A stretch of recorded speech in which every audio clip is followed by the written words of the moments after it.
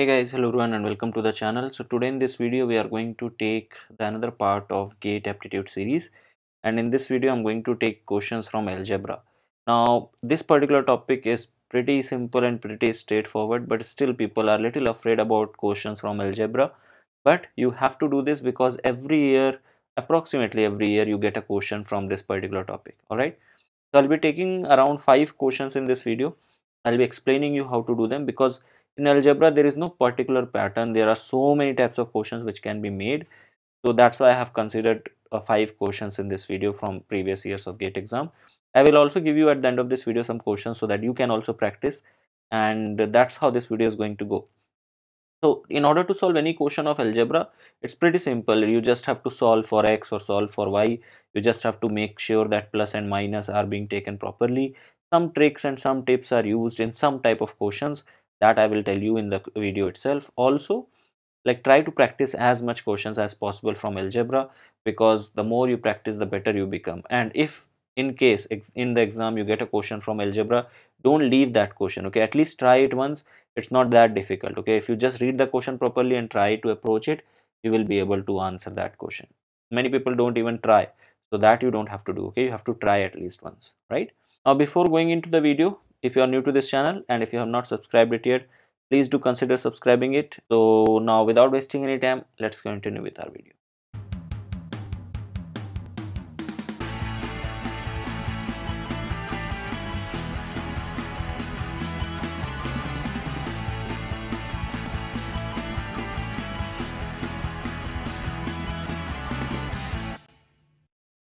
Alright, so let's start from this question which was asked in GATE 2021 exam. It says that if this plus sign and this dot are the two operators on numbers p and q, such that p and this plus q is basically p square plus q square upon pq, and p dot q is equals to p square upon q, then if x plus y is equals to 2 dot 2, then what is x? Now these type of questions are super simple. Okay, you don't only have to follow what they have said. Now if you see, basically if p and q, and if you are operating this operator in between them, it comes out to be this. Okay, p square plus q square upon pq. So what this x and y is going to come up, right? So this is going to be like, and it's given in the question that it is 2 dot 2. So what you can write down in place of this, just like p and q is giving you this, in the same way x and y is going to give you what? X square plus y square upon xy. As simple as that. And on the other side you have 2 and 2, and since like p dot q is giving you p square upon q, in the same way 2 dot 2 is going to give you 2 square upon 2, right? So it is as simple as that. You just have to now solve it further. So it will be x square plus y square divided by xy, and on the other side you will get 4 upon 2, which eventually comes out to be 2. Or when you cross multiply this, so this will be x square plus y square is equals to 2xy. Take this 2xy to this side and it will be x square plus y square minus 2xy is equals to 0.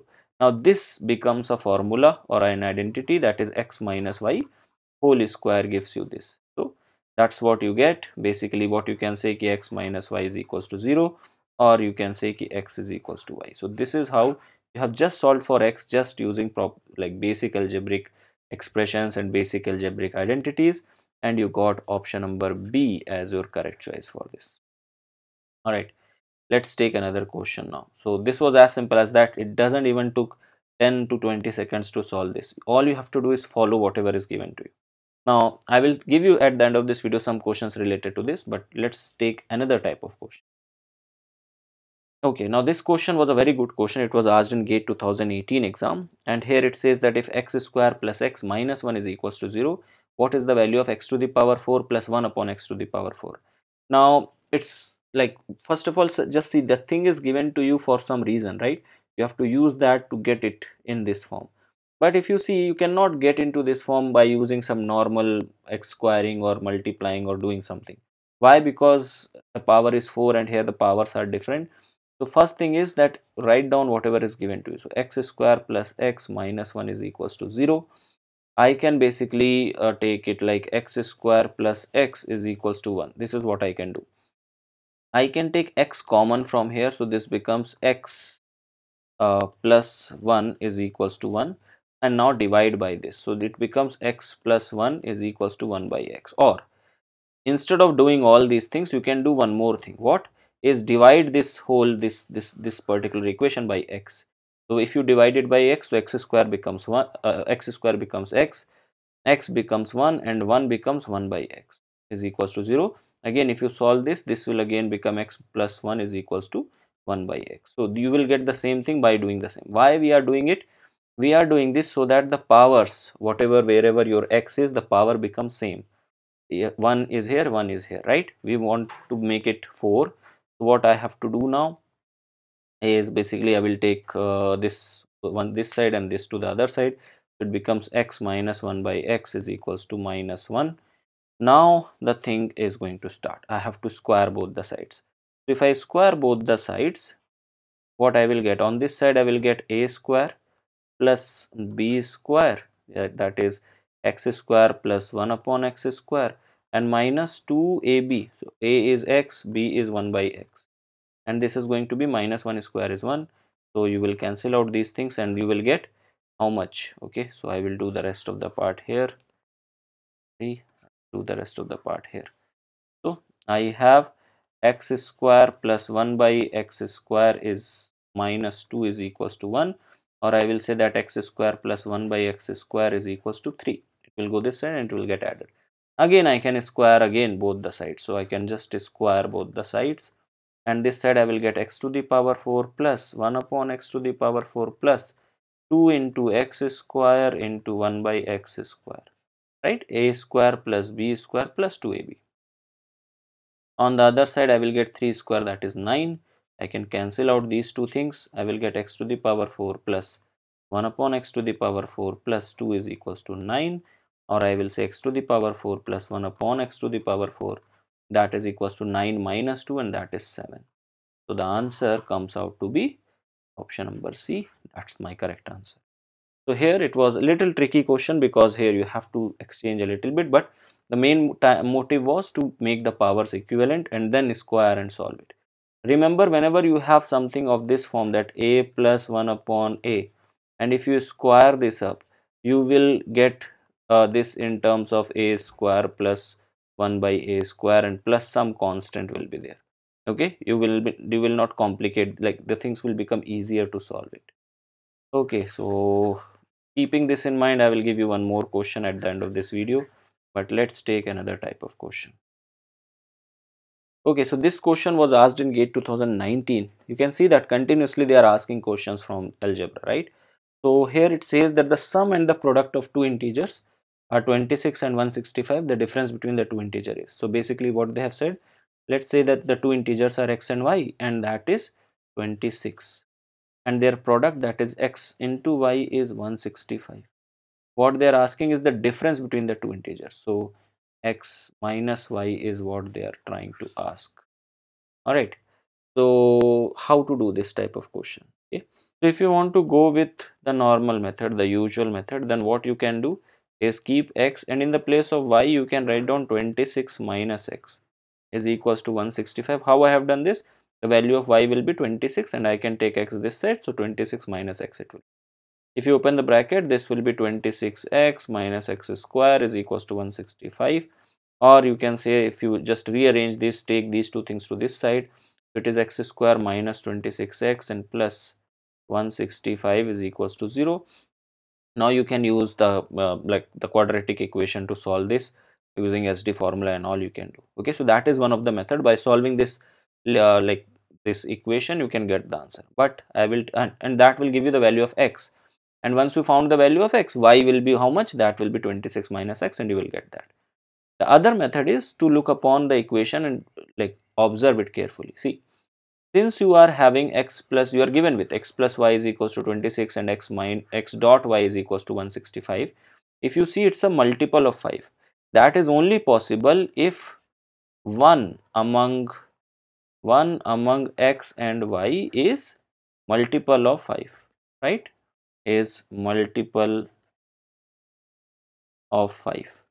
Anyone, either x is multiple of 5 or y is multiple of 5, doesn't matter, but there is some number which is multiple of 5. Okay, Now tell me what can be two integers whose sum and like who are multiple of 5, and it should not be 0, right? Multiple of 5 and not 0. Okay, that means either that number is, either you have two options, either that number is either one of the number, okay, either one of the number is 5 or 15. These are the only two possibility. Why? Because you cannot take, and one more thing is there, that is 25, okay, or 25. These are the three possible integers which we have. So if it is 5, right, and you know ki uh, their sum should be 26, so if this is 5, the other number has to be 21, okay, other number will be 21 in this case. If it is 15, the other number is 11, and if it is 25, the other number is 1. Now you have to see that when you, if you multiply, you get 165. Like if you multiply 21 with 5, how much you will get there? So if you do that, basically you are going to get 105, right? So this is not the correct match, right? If you multiply this, here you will get 165, which is your required number, and here you will get 25. So again, this is not a correct match. So what are those numbers? You simply got them. So either x is equals to 15 and y is equals to 11. So their difference is 15 minus 11, and that will be 4. So just by observing, you have got the answer, and the correct answer is option number C, and this is how it will be done. So two ways I have given you, the general way of doing it and the shortcut or the observation way, you can say, right? So algebra is like this only. You can think of the thing, and how much attentive you are while solving the question is going to decide that whether you are going to do it correctly or not. Okay, let's take another question then. Okay, this was a very good question. It was asked in GATE 2016 exam. It says that if PQR is not equal to 0 and P to the power minus X is equals to 1 by Q, Q to the power minus Y is equals to 1 by R, and R to the power minus Z is 1 by P, then what is the value of product X, Y, Z? Okay, so let's try to do this. These type of questions, whenever they are asked, you have to use logarithms to solve this, or log to solve this. Okay, so first of all, we are given with p to the power minus x is equals to 1 by q, right? So what I can say, see, you should know this thing, that if x is to the power minus a is equals to p, let's say, then x to the power is 1 by p, means basically this thing will get reciprocal if I change the sign of the power. So if I make it p to the power x, this will become q. Similarly, I have q to the power minus y is equals to 1 by r, so q to the power y will be r. And similarly, r to the power minus z is 1 by p, so r to the power z is equal to p. So I got the values in the power which are not minus sign. So this is the first thing which I have to do. Now I have to take log both sides. So it will become log p to the power x is equals to log y, no sorry, log q, then log q to the power y is equals to log r, and log r to the power z is log p. So you know that if log a to the power b is there, then b can be taken up in front. It will become x log p is equals to log q, y log q is equals to log r, z log r is equals to log p, right? Now from here you can find out the value of x, y and z, because you want to find out product of x, y, z, right? So I'll do here, basically the value of x will be how much? Log q divided by log p, right? You can take this side. Similarly, y will be equal to log r upon log q, and similarly z is equals to log p by log r. Now the product x dot y dot z will be the product of these things. So log q upon log p multiplied by log r upon log q multiplied by log p upon log r. See, log r got cancelled, log p got cancelled, log q got cancelled, everything got cancelled. So what will be the answer? So x, y, product of them will be 1. That's how you got answer number option. As simple as that. So it looked very scary, but it became very easy once you took logarithms to solve this. Alright. Let's see one more question. Again, this was again a very simple and straightforward question. Again, you have to take the help of squaring and all. Okay, so it says p and q are positive integer. P by q plus q by p is equals to 3. Then the value of p square upon q square plus q square upon p square is how much? So see, we are given with p by q plus q by p is equals to 3. How to solve this? Squaring both side, right? So let's square this. Why I'm squaring? Because I need this squared values. So this will become p square by q square plus q square by p square. This is like a square plus b square plus 2ab. So 2 times of p by q into q by p, and on the other side I will get 3k square, that is 9. So simply this q and q will cancel out, p and p will cancel out, we will only get 2. So p square by q square plus q square by p square, this will be equal to 9 minus 2, that will give me 7. So the correct answer is option number B. So it looks difficult when you look upon the question, but they are pretty simple and pretty straightforward questions when you solve them. Now I will give you some questions as homework so that you can also try and you can also get into these algebraic kind of questions. So let's get into it. Alright, so this is going to be your first homework question. It is simple to what we have done, similar to what we have done.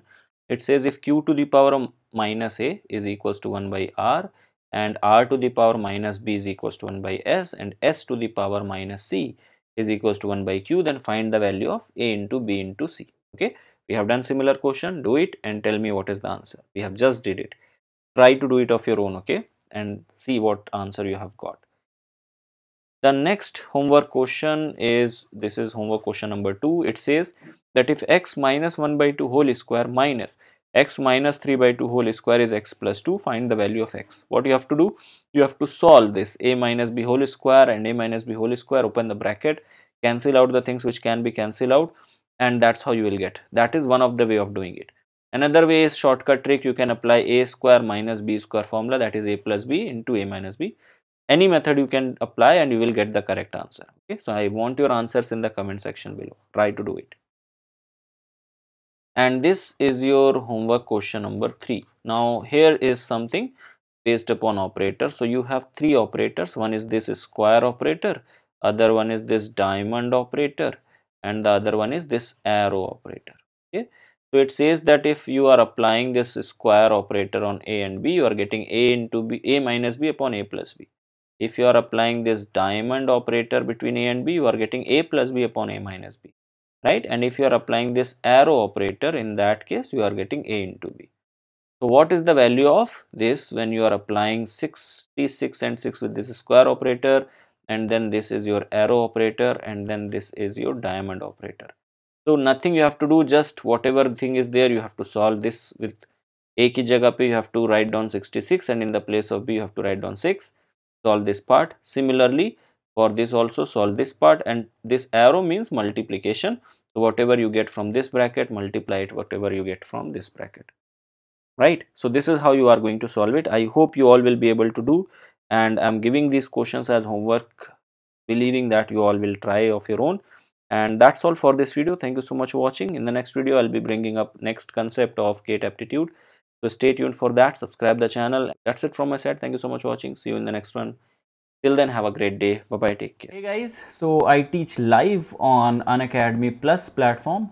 Here I teach for the CSIR UGC NET category, and you can follow me over here for regular classes. You can access my free classes as well as my paid classes on this particular platform. The classes which are free, you can get that under the section of special classes, whereas in order to access my paid classes, paid live classes, you have to take Unacademy Plus subscription. So do make sure that you take the Unacademy Plus subscription to access all my paid classes, which are quite organized. The whole syllabus is being completed over there and the classes are quite regular over there. So make sure that you take Unacademy Plus subscription by using my referral code, that is N_Huda. That's it for this. Thank you so much.